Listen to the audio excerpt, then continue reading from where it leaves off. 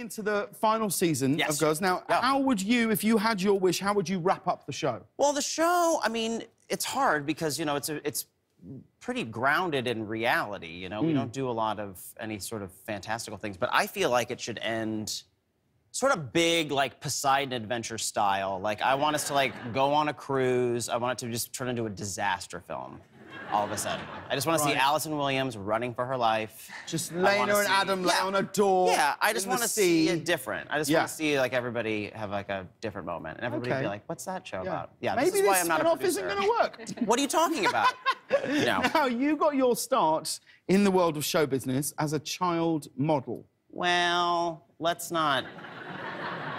Did you not? I mean, model is a little... No? I did, like, Sunday circular modeling. So, like, you know, like in the Sunday... I'm from Omaha, Nebraska, and inside of, like, the Sunday newspaper, there'd be, like, the back-to-school catalog. Oh. So I modeled for a place called the Half Price Store. And I remember the first time that I saw the ad in the newspaper, and I thought it was gonna be so cool. And I was wearing a Tasmanian Devil t-shirt, and above my head it said, "Half off!" That was like my big foray into modeling. What was your go-to pose? What was...